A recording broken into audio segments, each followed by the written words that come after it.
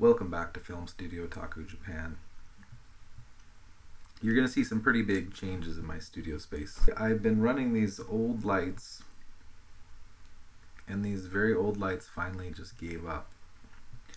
They were cheap, they were Craigslist find, and I can't say anything good about them. I'll say they lasted technically for a few years, but that being said, they pretty much were always mounted in the same place. Sometimes got moved around a little bit, but the failures were massive. But yeah, so they just disintegrated, and it was really amazing because two of them disintegrated in the exact same 24-hour period. One, which is behind me somewhere, I believe, Anya, way back there, maybe providing a little bit of rim light, is that one's been the one that's never moving pretty much for the last year. It's always back there where I can't touch it. So I guess, but it's not like I've been rough with them by any means. I mean, they've just been up high. Just every now and then I move them from one side of the room to the other side. Not a complicated thing. They shouldn't have fallen apart like that. But the bottom line is, it's something that, I for a long time, obviously I could have gotten better light and more efficient light, because those were running, each one of them, 5 fluorescent tubes at about 20 watts. So, and they heat up the room quite a bit. Right now I'm just using, see if I can get into the frame a little bit. It's actually, that doesn't quite show you what it is because I got some art hanging on it to kind of diffuse it from going back. Anyways, it's just this really weird squares stand, which actually I recently saw. They actually do sell these square shapes for putting your face around, and that's exactly what I've used it for. I've used it for children photography, where the kid just puts their face in it and it just lights very well. I can't even, let's see if we can do this. Oh, this cord is scratched and totally blown out.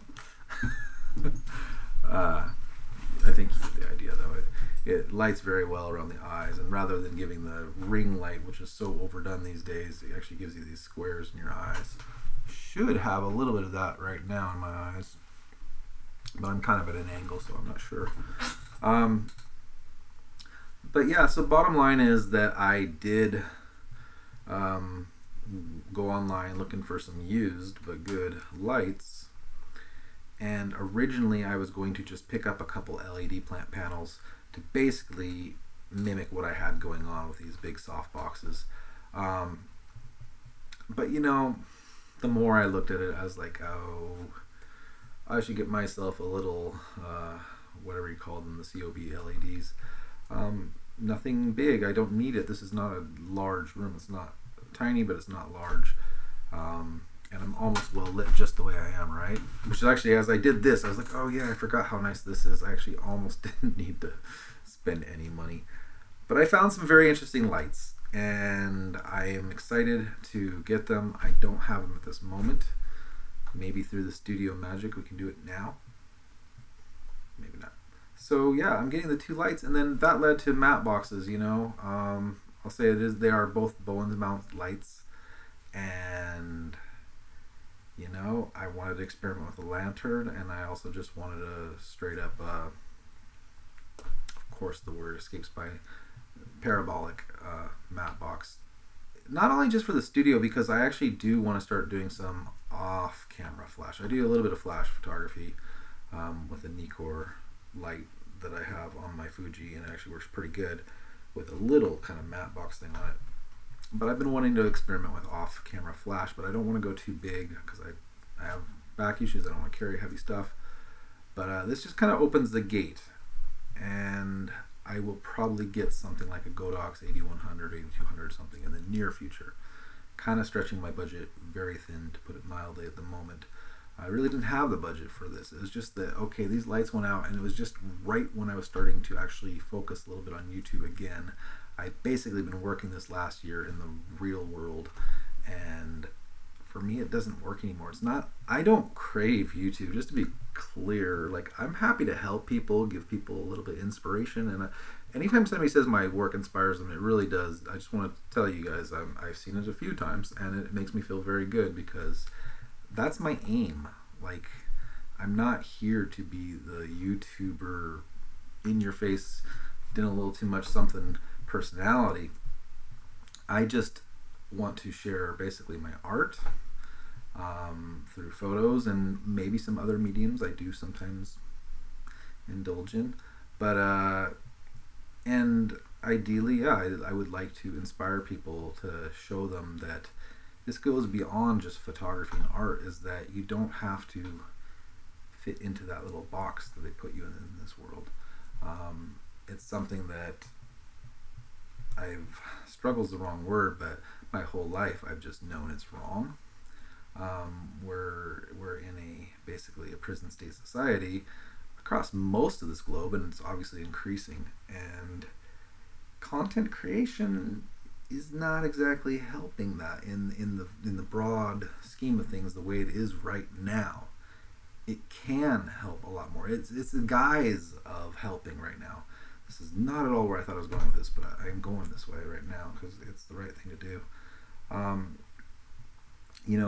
A lot of content creators, that are well known, they are making good money and they make it look like, oh, this is the way to go. And I'm not saying don't pursue it. And, it's a struggle even with me sometimes whether or not I'm just wasting my time here. But I don't think I am. But the thing is, as it is right now, there are so many content creators that no matter how they look, no matter how many views and subscribers they have, very few of them are actually making a living off of it. They might look like they are. There are some, of course, but a lot of them really, really, really are not. They've learned the tricks to, make their channels look bigger than they are. My channel doesn't look big, but I've been doing this for longer than a lot of people, and whatever. So I just want to say, like, don't fall into the trap of basically giving away work because you think that content creation is going to be your full-time job. It could be. I'm not saying don't try, but don't. It should be a pursuit of something more, something you want. What do you want to do? Let's imagine there is no YouTube. What do you want to do? Is cameras your thing? Do you want to do photography? Do you want to paint? Do you want to dance? Do you want to sing? Do you want to travel the world? Do you want to dive into caves and, under, whatever. Anyways, it's just, whatever it is, whether it's sports, whether it's arts, whether it's any outlet that lets you express yourself in a creative, positive way that ideally, leaves this world a little bit brighter than before, because what we've reached right now is this stagnation point. And YouTube is kind of the epitome of it right now, in my opinion. It's just a bunch of infomercials, and there's gotta be a breaking point here, and I think it's very, very close. Now, maybe I'm a little bit too old to be on that new wave of what I see coming here, but I think we are at that precipice where people burn out on things. I mean, people are burning out on phones in Japan, and I'm sure other places in the world. There's actually a phenomenon now where people are starting to back away from phones. Thank God. They are the new tobacco. Here you go. It's cool. It's hip. It makes you look awesome. But you know what? Oh, oops! It killed you. That's what phones are. They're tobacco for the new ages. But yeah, that side rant aside. Yeah, there just has to be this point where we start using this. It might not maintain as YouTube. I could definitely see YouTube going the way of AOL really soon, as Facebook also is starting to do. But it's just that humans crave creativity, freedom, and expression. And if they're not allowed to do that, they will look elsewhere. And when everything is just infomercials thrown at them, eventually they're going to tune out. So I think that the creators, what I'm trying to say is those that are truly creating, not creating content, but just content, those that are creating, they can be creating content, there can be some, I get it, okay, income. I'm not saying don't get the money from the companies if they're going to give it to you, but don't do it for that sole reason, and don't let them control how you choose to be creative, because that is what is going to win the day, and who is going to win the day, who's going to actually last here on YouTube. mark my words here, you're going to see a lot of like the long-time YouTubers that have been making a lot of money. They're going to diminish. Like some of them are just going to skate by on, you know, what they built already for the rest of their lives. Just like a lot of musicians that maybe have fallen out of popularity often continue to have enough income to survive, and that's fine. I don't wish them any ill harm, most of them, but it's not going to be maintained for a lot of them. I think a lot of them are going to be looking for another job in the near future. It might be this year, it might be in 5 years, but it's coming. And so to the new content creators, I'd say embrace you, find you, and don't let the drive to be a content creator, controller maybe is more apt these days, don't let it put you in the poorhouse because you're trying to have everything that the other YouTubers have. And that's the dilemma I'm facing. That's kind of my point here, I think, is why I've got on this rant, is that, you know, here I have invested heavily is not the right word compared to what other content creators are doing. I was very thrifty in my choices, but that being said, I believe I chose some quality goods, and I'm gonna do reviews on them because I chose them because I believe that they're going to serve me well. We'll find out, and I'll be very honest about that. They won't be paid endorsements, at least not at the moment. If a company wants to pay me, I'll be very fully upfront about that, but I refuse to ever be the shill that says exactly what they're going to say. So, where am I going to end this? So, lights are coming, soft boxes are coming, and really, I am excited about that. I'm not just excited about improving my studio. I think it will improve the look here, and not just that, the ease of use, and that's what I really, more than anything, those lights are a pain in the ass forever.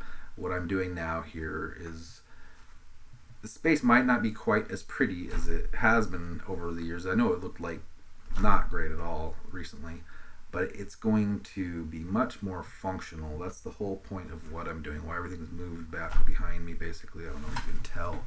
The space has changed. It might not look different right now to you guys, actually, but the desk is now in front of those strange cubicle things.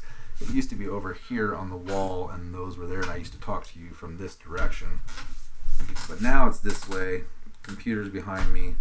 I may put something as a backdrop here, but I'm actually probably going to put a green screen over on this wall for some other funny little projects I plan to do. But my main aim is to be outside as much as possible, doing nature, birds, and beautiful women, because I enjoy these things. And there will be some street photography, landscapes, all that good stuff is coming.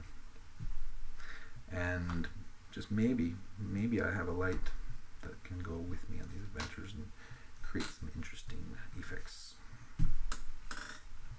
Not at all what I really planned to do with this video. It's going to be short and sweet as I always plan, but you know, I think it's coming, and it's not just me. If you watch a lot of the more true content creators, this is not just me who is feeling this way right now and saying this kind of thing.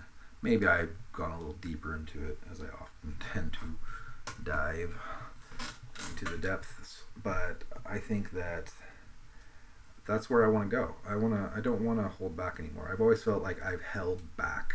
I've been forced to hold back, and this actually goes back to how I started doing this.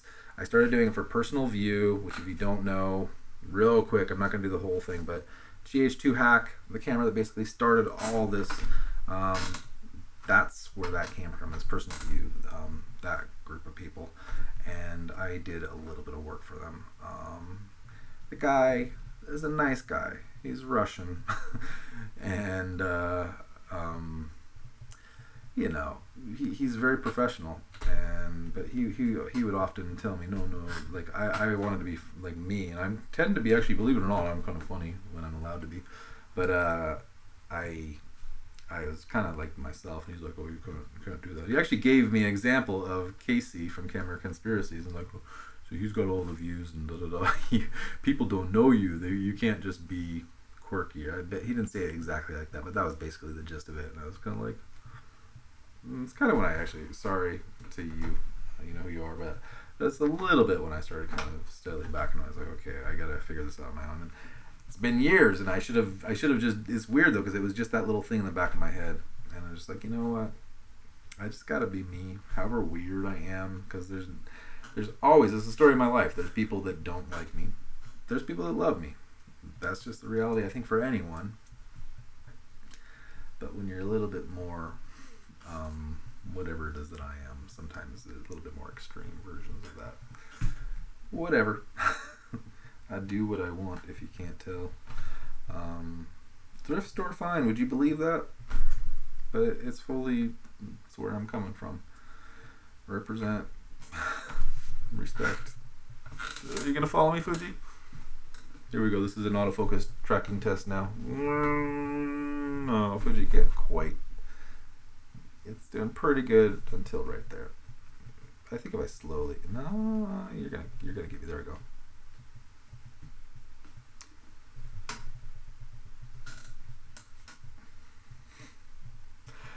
Thank you for watching Film Studi-o-taku Japan, and I'll see you in the next one with better lighting. Peace.